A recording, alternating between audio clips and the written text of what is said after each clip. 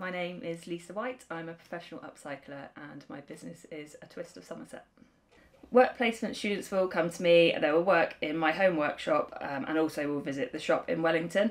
They will be given a project book when they arrive which will detail things like the projects they're going to do. They will write mind maps about their project. So for example, if they were doing a chest of drawers, they would be thinking about the style, the colour, who's going to be the end user or purchaser of that piece of furniture.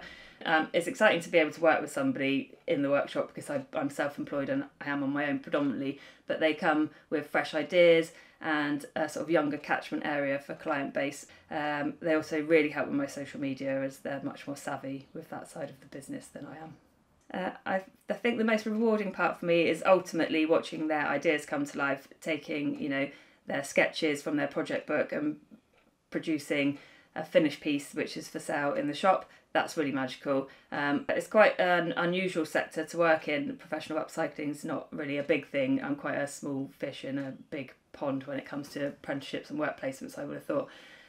So watching their confidence grow and even gaining life skills, learning how to use power tools that might actually come in handy for DIY jobs at home when they're older. Maybe them thinking about going into the sustainable sector of employment when they leave here.